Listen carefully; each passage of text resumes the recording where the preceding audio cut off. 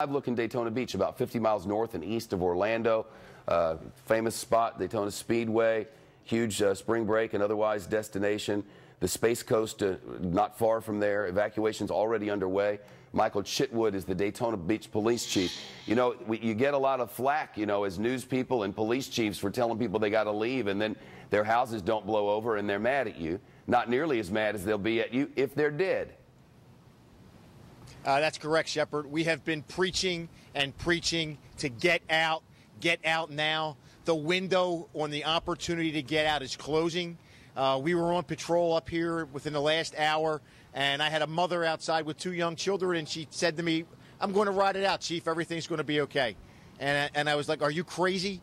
And we're going to go back every hour on the hour until we convince her she's got to get off of the peninsula. This isn't anything to play with. This is devastating. People are going to lose lives. There's a catastrophe waiting to happen here. You know, I talked to a number of police officers in South Mississippi, past Christian, Mississippi, after it was over, and they talk about going home to home of people they knew, and they break in the house and they search the house, and most often they put an X on the door saying nobody's in there, but you know, every 15th house they walk in and the old lady from the store is dead in there. You know, and how hard that is for law enforcement officials who are made to save lives. Instead, they're carrying corpses out.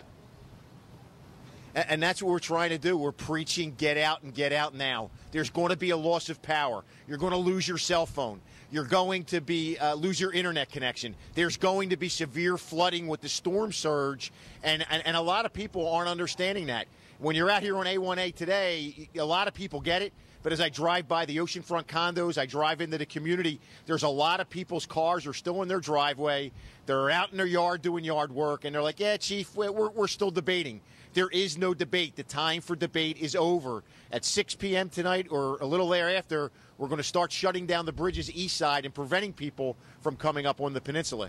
And I just hope to God that people get it and make a beeline and get out of here. It's a paradise until it isn't, and it's just not for the next few days. You guys got a plan to keep all your guys safe?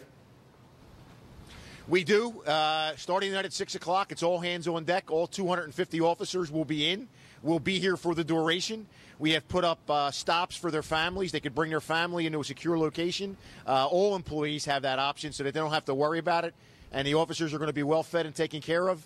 There'll become a time tonight, though, Shepard, when the winds pick up that we will not be able to respond.